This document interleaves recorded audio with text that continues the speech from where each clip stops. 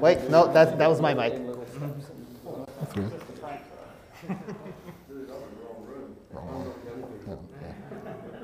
Hello? Oh, okay. Awesome. How's everyone doing? It's been a while since the last Hack Fukuoka, so it's really nice to have everyone back. Yeah, today we've got a few little bits and bobs, a few things to talk about. I'm going to do a little mini talk about computer science for young people, computer science for kids, and Ray is going to give us an excellent talk about science, communication, and all that type of stuff. I think I don't have to do the big intro for Engineer Cafe because I think everyone here knows enough about Engineer Cafe. I will go through maybe a few of the little things that have been going on here. Things like we've had a few more events from like Stripe and Twilio, like long workshops if you want to get involved using those products and you haven't used them before. We've had, I think we're going to hear a podcast about design coming from Brienne in the next few weeks. So she's interviewing women designers from the community, so that's going to be really fun. We have a very complicated stream setup, which I've been slaving over, but it's finally working great. So if anyone wants to come to a podcast or a stream, we'd really love that. Also, the VR community is doing great. So we've had the VR challenge, we're at the second one this month. The deadline's the end of the month if you want to make a little VR thing. And the theme is geometry. So do with that what you will. And if you don't want to make one, you just want to mess around, next month, I think it's the 17th, is the VR challenge, like playtest party. So if you just want to come playtest some stuff, try it out, see what people made, feel free to come along. There will be another event after that too. Yeah, does anyone have any like lightning talks or anything you want to announce or mention or upcoming events? Elixir events, anyone? Not yet? Okay. That's all right. I'm going to do a quick mini talk about computer science for kids. I've done a little bit of it before. It's a bit of a hot topic. So going straight into it, a lot of the stuff you see now is all about coding, coding camps, coding events at schools, code this, code that. Like, it's a big thing, right, in education. Probably more so in other countries than Japan, but even in Japan, it's become a compulsory topic. But I kind of think that we're missing out on the computer science side, right? We're doing lots of coding, lots of fiddling around with things, but we're not really understanding it. So these activities are great if you've got some kids or you're talking with some young people. The unplugged activities really introduce the computer science things really nicely, and they're very simple and they work very well, so I recommend that. Probably very good for up to sort of 5. You're trying to press the button. Very well done. Yeah, and we did a bunch of these activities. Yeah, it's fine. I'll remember the next time, I'm sure. This is binary yoga, where kids make ones and zeros with their kind of bodies. It's a very simple idea, but it works really well. And you get to practice all the counting, reading, literacy, numeracy, all the other stuff with kids. I know we're getting the international schools to come in and do some of the events similar to this, maybe in the summer as well. Weesh. Other things, maybe you've heard of this one, Scratch, really great little block-based programming language, probably the original that's got really popular recently. So it's easy to start, it's really well supported, it works very simply and easily. I recommend that if you want to do actual programming. Another one that's great is Microsoft Code Creator, because they've got like an arcade where you can make different activities, make games very easily. Also, there's a little toggle so you can go from block programming to JavaScript, Python. So if you're getting your kids into that, that's a great one. And then Inkscript, bit of a different idea, is an interactive fiction writing tool. It's not specifically aimed at kids or younger people, But if your kids are kind of interested in writing, interested in stories, you can use this tool to make interactive fiction type experiences. And it's very, very in-depth. It's really, really in-depth. It hooks into major game engines, like I think Godot and maybe Unity. It hooks into kind of web, multimedia stuff. And some famous games have used it already. This is Overboard, where you repeat the same day, trying to basically push everyone overboard, cover up your murder. It's a really funny, kind of interesting game, but very, very deep. Is there a typo? The bottom right, day of wedding present from Malcolm. Oh, no. Yeah, well, if only they, guess they had a deadline. Okay. Yeah, but that one is quite fun. And of course, a lot of us are developers, so Blockly is a library for making block-based programming experience things. So if you have an idea for like a cool activity or a cool thing that young people or children might be interested in, you can use Blockly to just go and make it. So I recommend getting into that. It's the same sort of thing, and it will output other programming languages too. That was my quick run through of a bunch of tools that I've just been looking at recently to get ready for all this programming language for younger people. I don't know if anyone else had any thoughts or any questions. Yeah, can we pass? Oh, this table is too big. Oh yeah, we could have just done that. Yeah. No, it's on. Is it on? You mentioned a lot of. You did mention a lot. It is becoming kind of necessary, or like it's a requirement in schools now, especially. That's right. Yeah. Do you see like specific trends happening here in Japan, and are they different or similar to anywhere around the world, or is there like different focuses that are happening internationally? Yeah. So the question is there any trends in Japan versus other countries? Is there any differences, similarities? The biggest trend, I think, everywhere is, hey, we don't have enough teachers. Because basically, math, science, English have been around for a while. Everyone's pretty used to them. The system's all kind of built up around them. And now countries are saying, okay, we want every single school, every single primary school in the whole country to teach computer science or teach programming. And there's just no one, right? I've had maybe 3 people come here to the Engineer Cafe be like, I'm a teacher. I've been told I have to teach this next year. I've got no idea what I'm doing. What next? So I think maybe the things that we can do. What subject were they teaching? One of them was an English teacher, one of them was a math teacher, I think. I don't know about the other one. I think a lot of math teachers, science teachers get pulled into it. Even so, my kid's primary school teacher, each class is doing Scratch. Their primary school teachers are teaching everything, and the kids are actually teaching the teachers. Yeah. A bunch of the kids are doing Scratch, and they're like, oh, this is how you do it, and the teacher's like, right.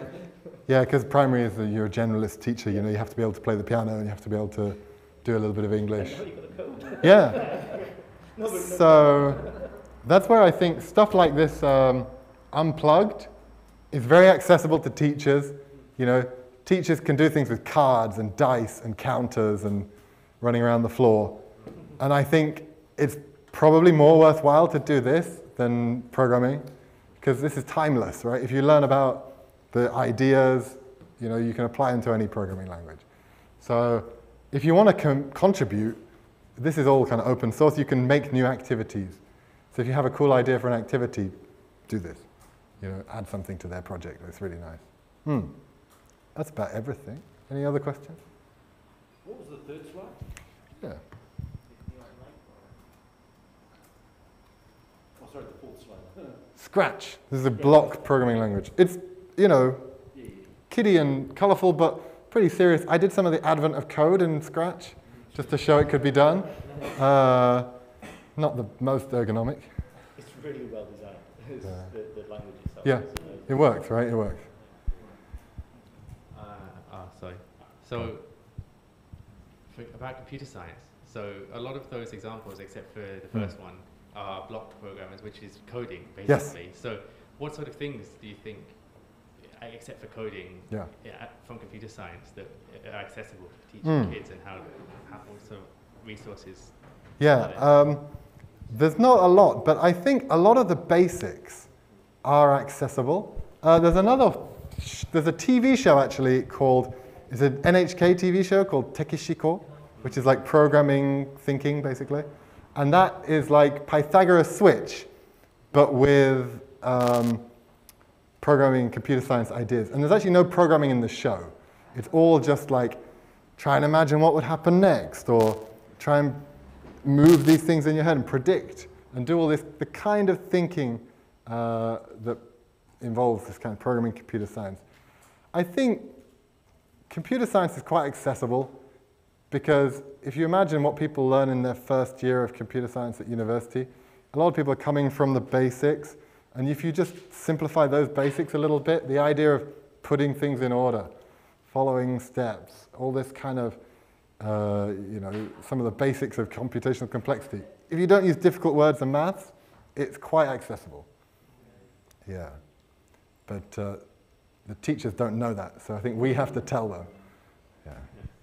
Yeah, I just had a question. I think it's quite similar to that one, actually. It's basically, number 2 I kind of see as being an onboarding in a way, but do you have sort of an idea of like what a good sort of like curve for learning this would be, or what a good way to kind of on ramp? Like a curriculum? Or? Yeah, right. Like if you start, depending on age and sort of what sort of path you might take. I think it kind of depends on the child a little bit. From what I've seen of more children-focused events here, some people come, like little primary school kids, they want to make a game, and they'll spend a whole day making the game, playing around with Scratch. And I think that's a good place to kind of get them into it. Writing the code, seeing the results.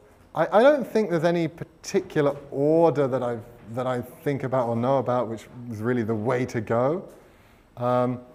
Right now, I think in schools as well, it's quite unstructured. People are kind of getting into it, doing whatever activities they've got, but they just don't have much to do.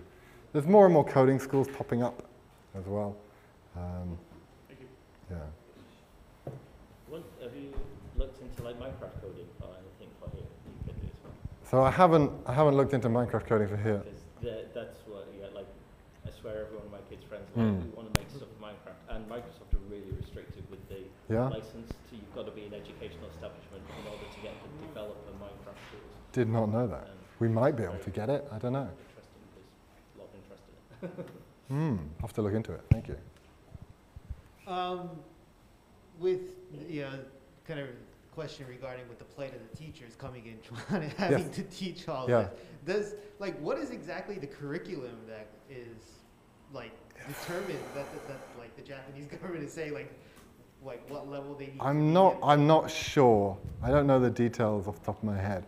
I think it was year 4 in primary school, was it, when it's become compulsory.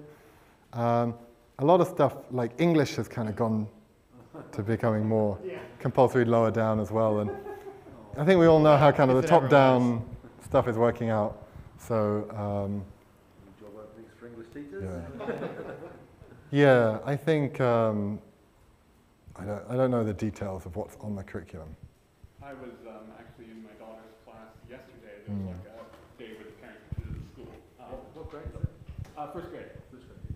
And I don't really have too much to add, just I felt a lot of sympathy for the teacher as there were 31 kids, opening their tablets, and then the mics are howling everywhere. It's like, Yeah. First grade. Yeah. I thought it was really cool that they were introducing it, and the kids were very quick to, I actually initially kind of corrected my daughter because she started touching the screen. I didn't realize that Chromebooks are like you can manipulate. Oh, it is a the screen, touch screen. Yeah. So your kid gets a Chromebook from the school. She takes it home. No, it's not the school, but they each got one with their name on it. From year, I think it's 3 or 4, they bring it home. So I Bring have to it bring it home. My older girl she's grade 5 this year. She's got a Chromebook in her class. But both my girls, this is extracurricular. We've signed up for any parents out there with kids. Karenji Tachi. It's like a tablet computer. It's very reasonable. You get to keep the tablet afterwards, and it follows the school's curriculum. I'm sorry, we're digressing a little. No, that's all right. But Go for it. A little more. Well, I know my older girl, like the kids are jumping on this in the morning and touching. I want to do the challengey touchy, Yeah. and they're doing all this stuff and following the curriculum. And my older girl's like in class, and the teacher's telling them stuff. And she's like, I know this stuff. So yeah, anyway, that's a little Cool, I'll get that out.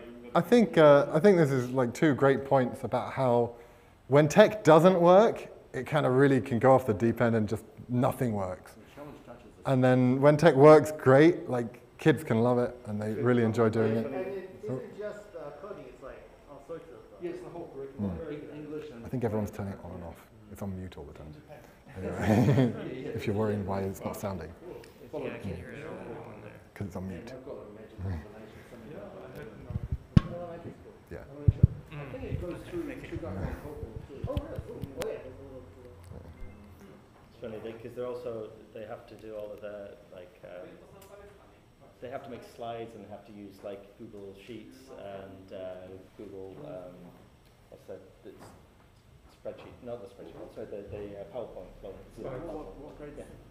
He's year 6 at the moment, but that's been for the past 2 years they've been doing it. Anyway, I'm gonna save this discussion for later because get the schedule going through. So that was my talk. I'm sure we'll have lots of chat about this after the presentations. But I'm going to pass over. Really unnecessary. Yeah, I'm going to pass over to Ray from Kyushu University, telling us all about communication in science and technology. Let's just do the switch over. Okay. Ooh. All right. Coming in all right. You might want to turn my volume down if I'm speaking too loudly. Okay. Let's wait until this loads up.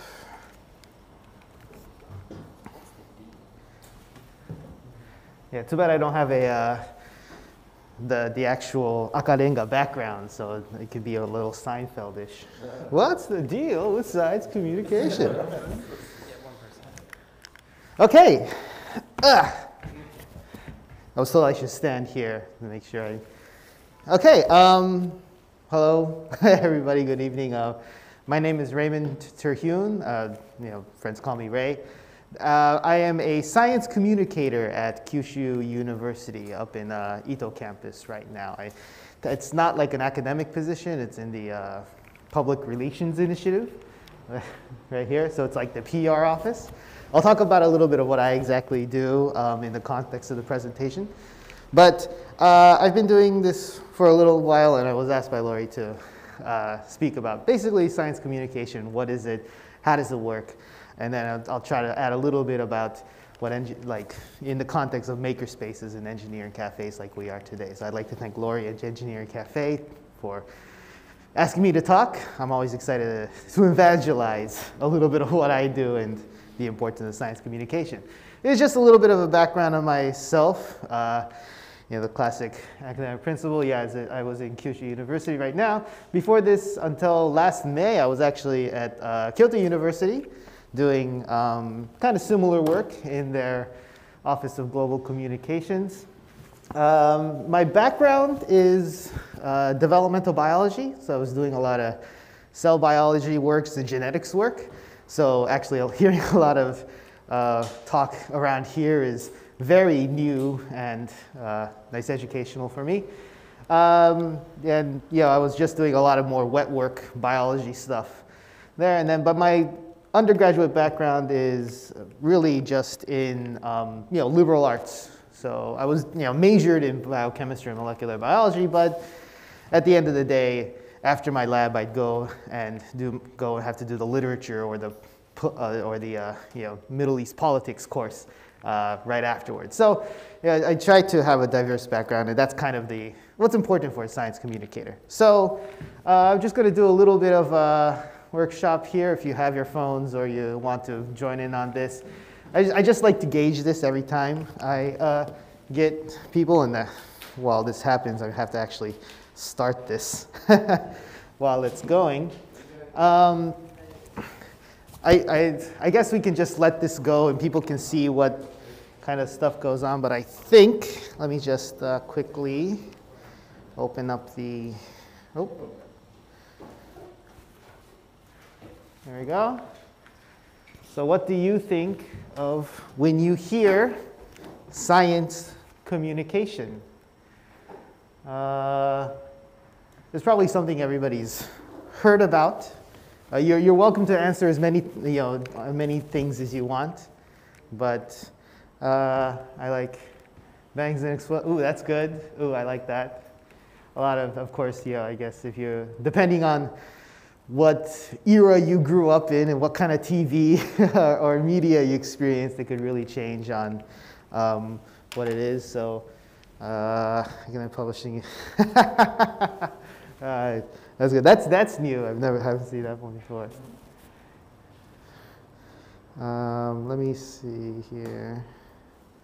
It's good. So I'll just let this run for a little bit longer. As equal to square. That's good. That's good. That's right. So yeah, of course, like as we go through this, we'll know that like science communication is very diverse. There's a lot of stuff can be considered science communication. So let's I'll let that go, but let's continue on with the presentation here. Oh, this is hard to go through. Okay. Oh. So the basic definition or the dictionary definition of science communication is the practice of informing, educating, and raising awareness of science-related topics. So it's pretty straightforward. It's basically making science understandable for everyone. And then when it comes to science, it's just, it's a massive field. So it's basically making all these, whether it be scientific principles or certain research or current research, understandable to the public. My personal focus is to raise scientific literacy and the public understanding of science, and because I believe that having higher scientific literacy and a better understanding of science leads to better community, more informed people, and better world overall. It also comes in a lot of shapes and sizes. These are just some of the people just that I pulled out. Probably, if you're my age around and you're American, Carl Sagan perhaps is a popular science communicator. He was an astrophysicist from Harvard who made the show Noah on PBS, which big influenced a lot of people my age. You have more, current stuff. Kriskakat, I can't even pronounce that. That's a YouTube channel that does a lot of animations and talking about current science stuff.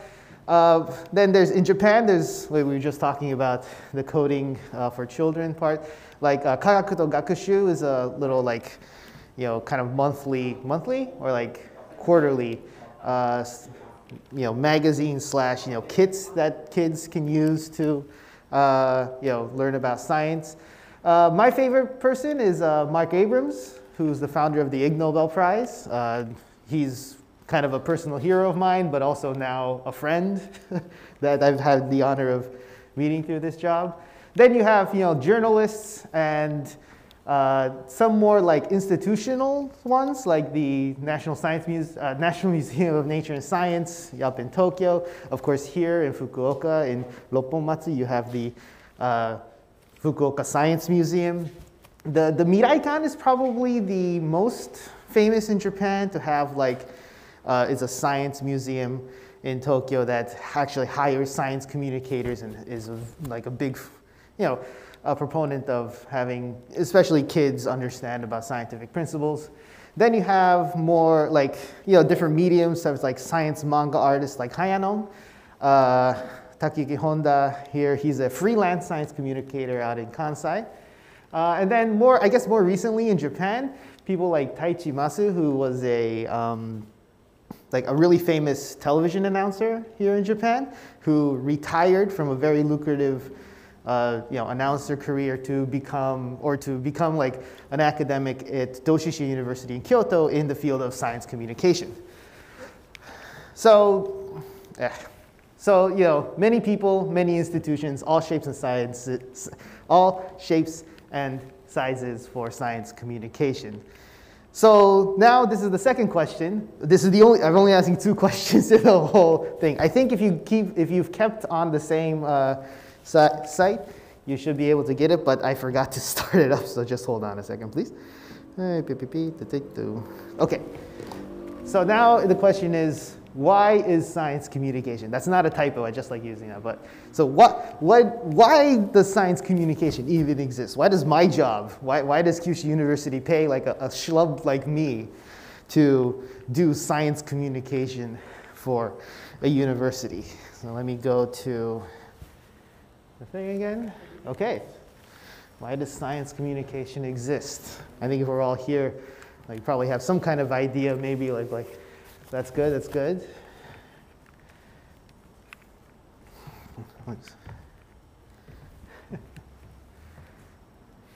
Ooh, that's, okay. I've seen that actually quite a few times, so that's great.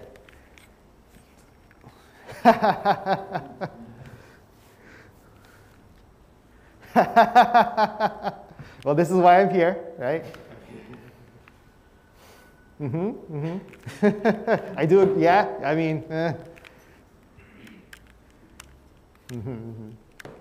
Oh, that's good. Oh, find YouTube. Yes, yes. Oh man, new like YouTube and social media has absolutely revolutionized how science communication is done, and the audience that it could reach.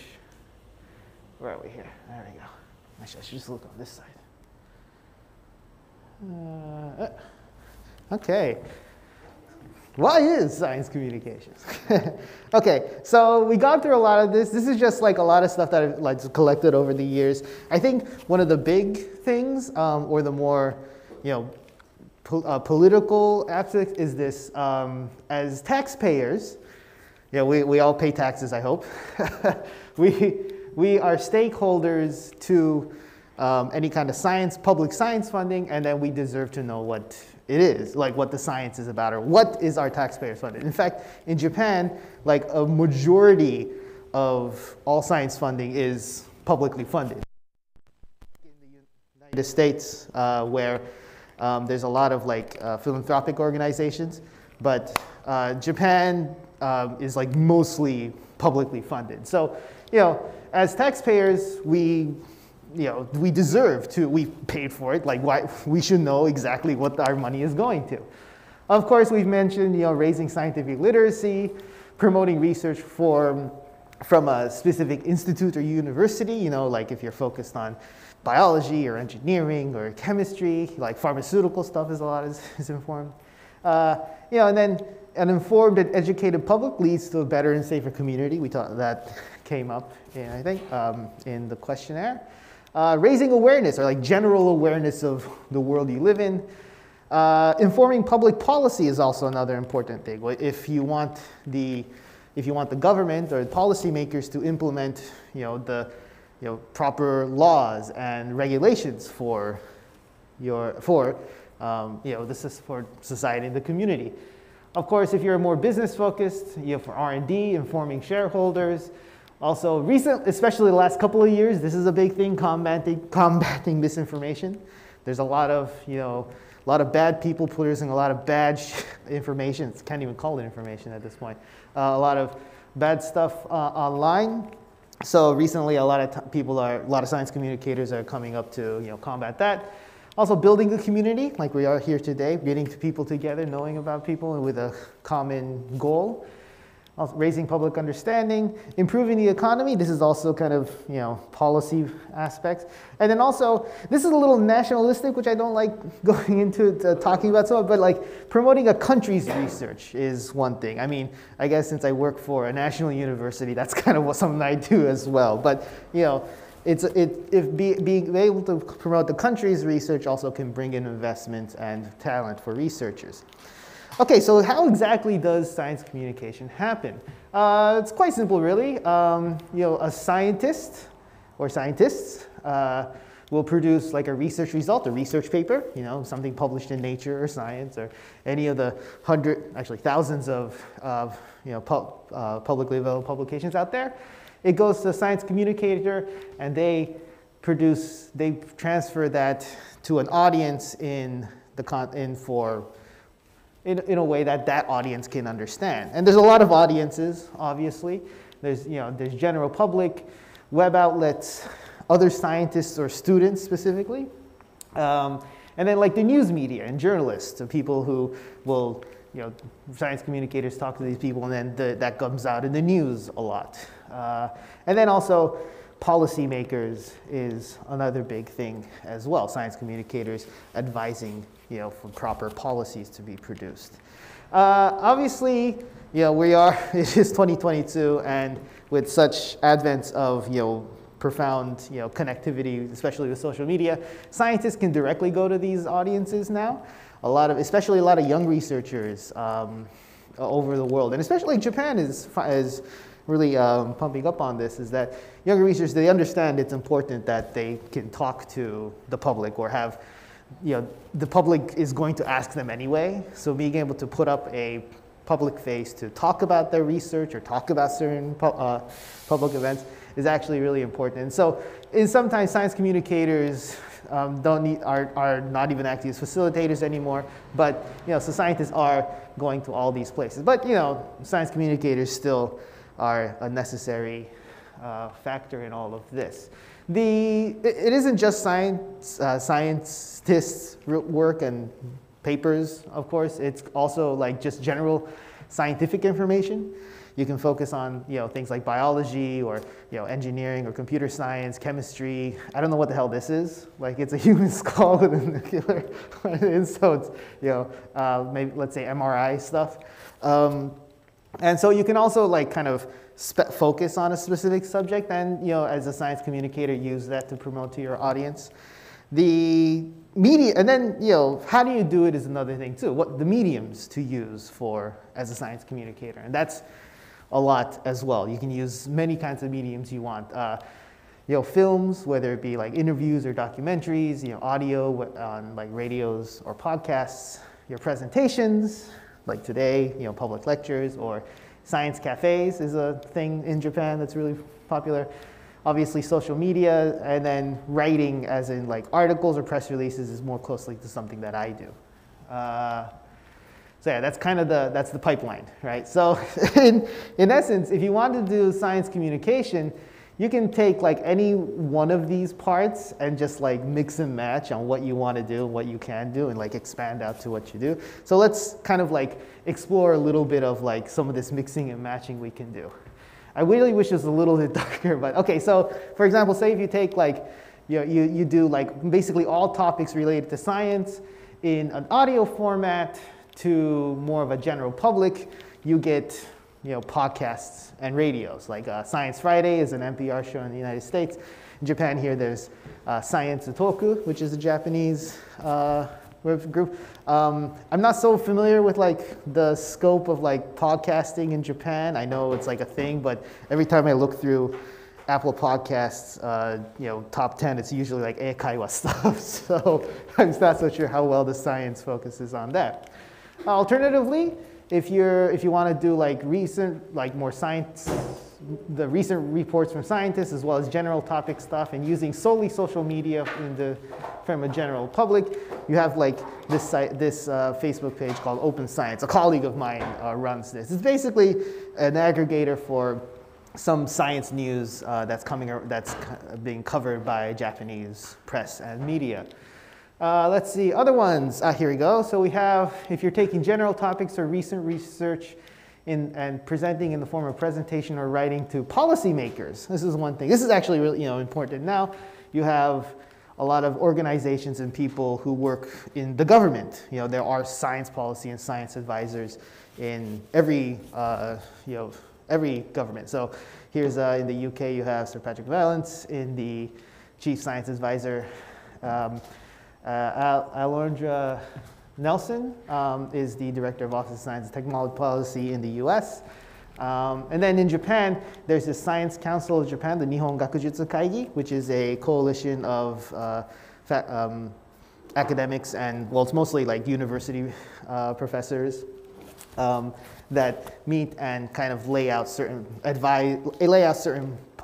science-based policies or produce advise on certain policies in general. We'll just kind of skip through this. So, and then let's see, if you're doing, okay, I tried to do this, but I'm trying to explain like climate and climate change in all of these. There wasn't like a icon for climate change, but if you're doing like climate change using film and social media for a general public audience, then you have a lot of like YouTube channels. And so, for example, Climate Town is, this guy who, does more comedic videos regarding, climate change and climate policy. And then, so now we'll get, so a little bit for if you're doing like more scientific research side, like the recent research coming out of universities, and you're writing it and producing it to news media, journalists, and web outlets, that's people like me, institutional science communicators. This is my team, well, my team, like there's no hierarchy here, but this is the team at Kyushu University we work on.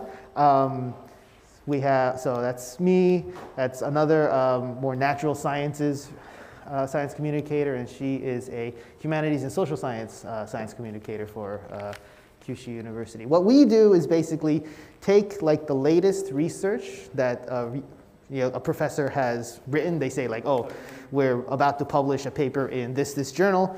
We'll talk, and I want to like talk about it to the press, or I want to have it like be promoted over the world. So we'll talk to them, we'll try to strategize in ways, and usually it comes to writing like a press release that summarizes that paper, about 400 to 600 words, and then we send it out to wires and journalists that we have on file. So I cover basically everything in the natural sciences. So even as a biologist, I have to cover. I just covered one about like AI robustness, which took me like 2 weeks to finally parcel through. And then these are other institutional science communicators. Like I just picked these out. I know there's a lot more, but this is my old boss actually at Kyoto University. And so all these people work for academic institutions or universities, and write press releases or talk to foreign press or at least in the international sense, right? To internationally promote research coming out of their university. Somebody once called me a propagandist for the university. Someone's like, you're not wrong. But I think today I'd like to talk a little bit, focus more about these community focused regarding science communication, since we are here at Engineering Cafe. If we're going back to here, if we're taking like more recent research or on a topic of say computer science in many forms, but more presentation, writing, social media to the general public, or other scientists or students in general, I think we can think of like maker spaces and hacker spaces like Engineering Cafe or Loftwork. Well, Loftwork is a company, it's not a place, but Loftwork are places that are kind of hubs for science communication or community-focused science communication that focuses on computer science and technology.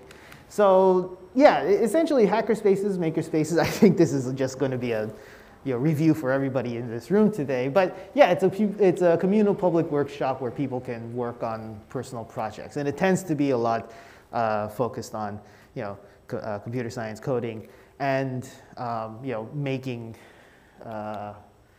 And then like making stuff, using laser cutters or 3D printers.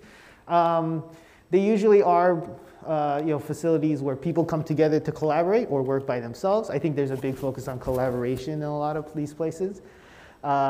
Generally, the machines that they have are publicly available. Like if you, especially here in Japan, if you don't have the money or the space to have like 3D printers or laser cutters or audiovisual equipment, these maker spaces are generally available. And ever since their inception, it's certainly a growing place for education and science communication. This is a place this is a material in Kyoto that's a makerspace down in near Gojo, and they're doing. I think this is like a science and art presentation here. So it brings a lot of people together like this. In Japan alone, there's 130 facilities that can be considered like maker spaces. Of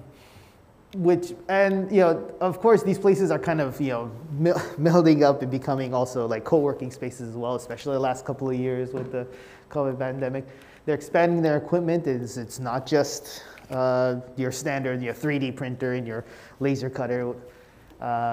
And also places like here, at least at Fukuoka, who are kind of like hubs and outreaching areas for for local community as well as like businesses and startups as well. Also backed by the local government, some places are like here, and then obviously collaborating with universities and other academic institutions to bring people together to form a community. I'm a biologist by trade, so when I was looking through this, I was thinking, well, are there any like biohacking places? I mean, there's a lot of like overhead that's required for if you want to make a maker space or a co-working space for biology. But there is like this DIY biology movement, this biohacker movement, which is essentially a maker space or hacker spaces with a focus on biology and life science. This, in the sense, began early as 2005, I think, or this concept of like DIY biology. And it covers a lot of these topics like bioinformatics, genetic engineering, entomology, stuff like bug stuff is really big, I guess, for kids. Kids love bug stuff. And then finally, like if you have enough facilities, you can do like cell biology and gene engineering stuff. We can talk a lot. I can like go on about like just the costs alone to set up stuff and then maintain it, because there's a lot of like maintenance that goes into biology experiments.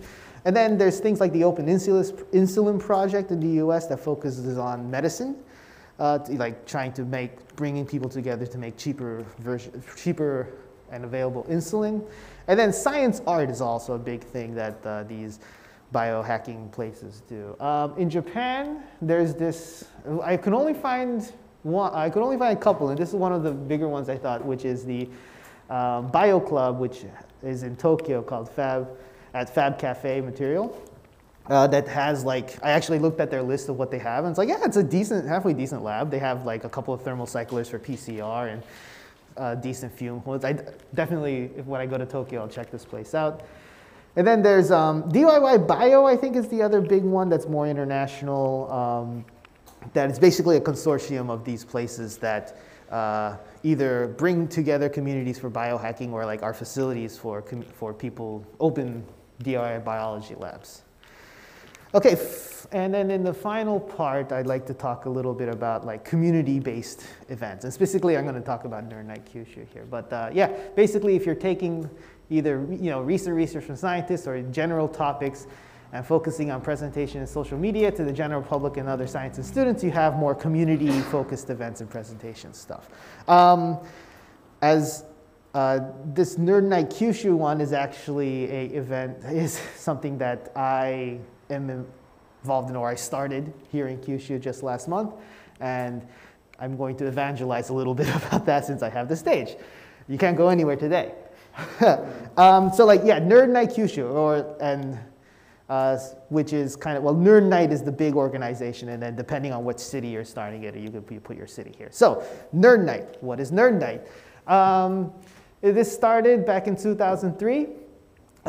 This is the founder here, Chris Balakrishnan, who, basically this is the official description of Nerd Night. We're a very loosely knit community, so we can do whatever the fuck all we want. But it's a wickedly fun and informative presentation series held once a month, generally, in multiple cities throughout the world. Set in public venues where 2 to 3 presenters share a topic of personal interest or expertise in a fun yet intellectual format while the audience shares a drink. This is actually a really important part. One of the very few rules of Nerd Night is that it has to be at a venue where you can actually have a drink and share. Discovery Channel with beer was the unofficial tagline. So it is old. It was made in 2003. I think we should change that a little bit. And then in 2006, Chris convinced his friend Matt Wazowski to hold it in New York when he moved over there. And then now today, Nerd Night is actually held in over 100 cities globally. And in Japan alone, there's actually 4. Tokyo, Kansai, Kyushu, that we're here today, and Okinawa. Before moving to Kyushu, I was actually running Nerd Night Kansai, in fact, when I was kind of in between Kyoto and Osaka.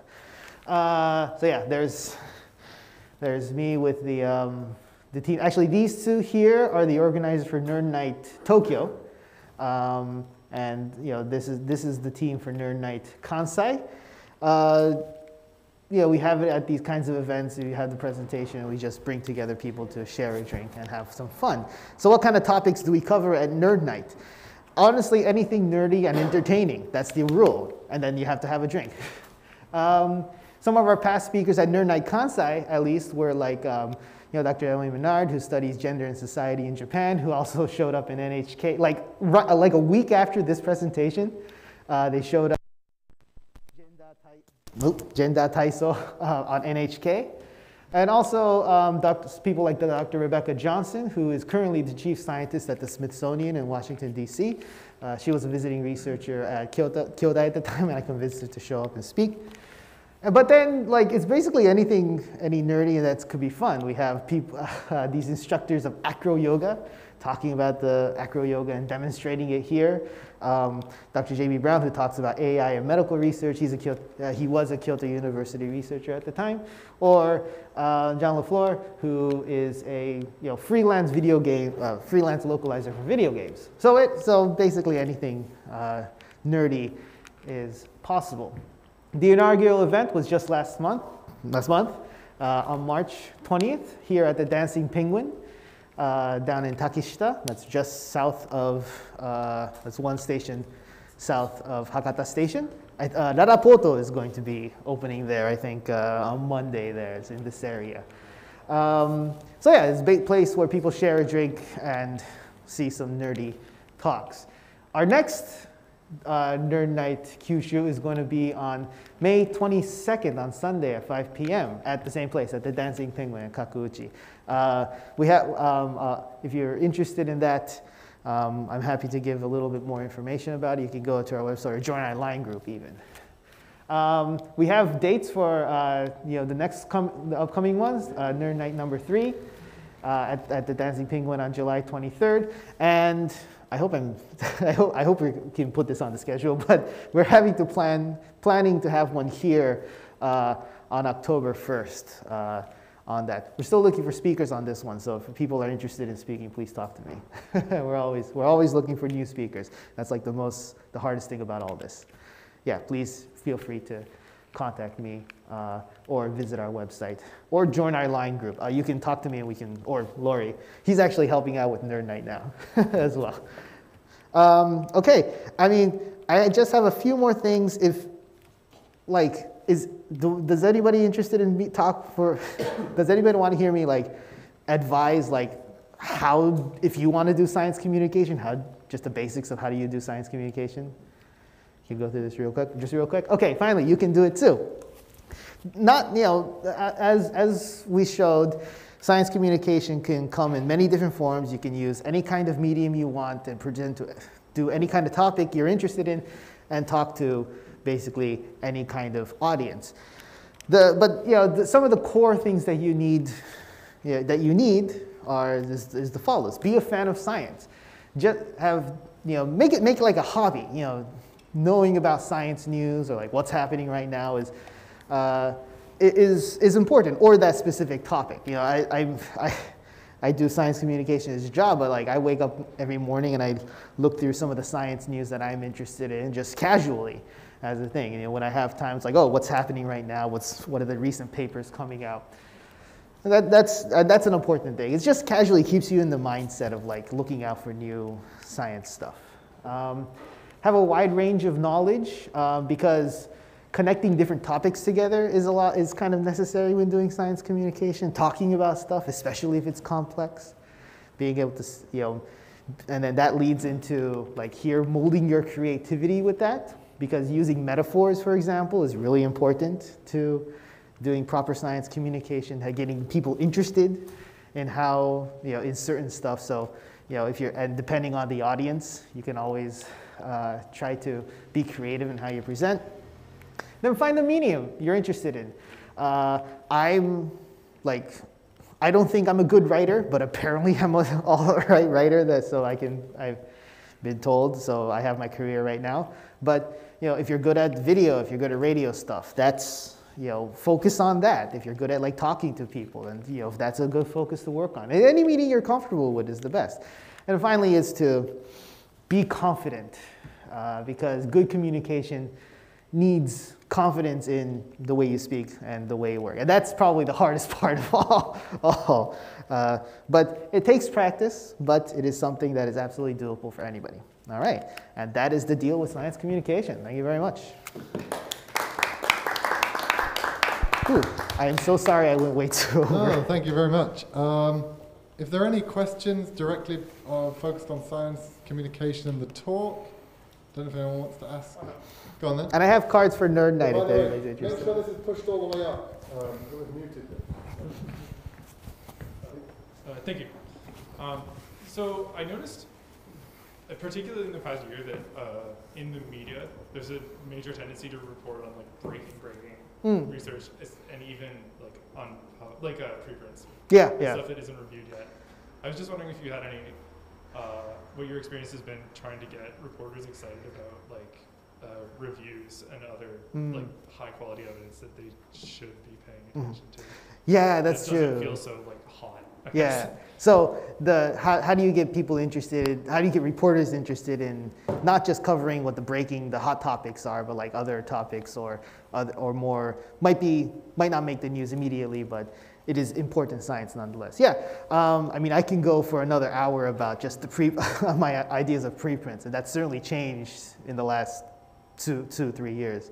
But yeah, my focus, like that's one big thing I focus on.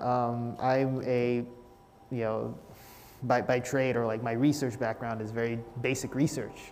So it's research that is it's research done for the sake of science, and science for the sake of science. And that if somebody asks like, oh, is this going to be useful to me? And it's like, I don't know, maybe 30 years, who knows?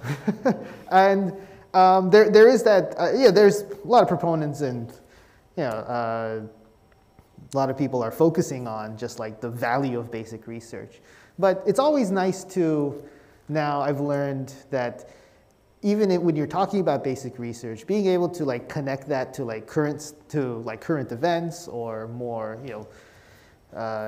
what's happened, for people that more general public can understand. So even if it is like a really fun, I'm actually working on a paper right now that focuses on like a really fundamental like aspect of cell biology in the brain, but it's like,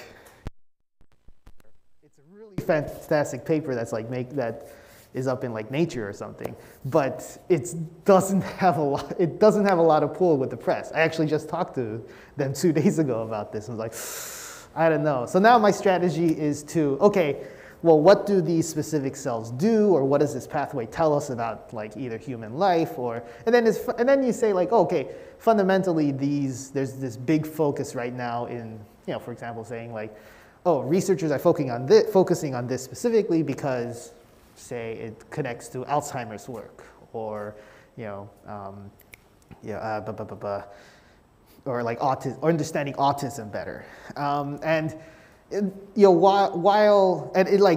at the fundamental level essentially. So like at the core, and that starts to get a little bit of people like talking. But then from there, it's like now you have to explain what these cells do, and that becomes the hardest part for me. And it's still a learning process, but I guess the fundamental thing to do is to some way connect it with what people care about right now, or like the hotter topic. And molding your creativity to try to connect that, right?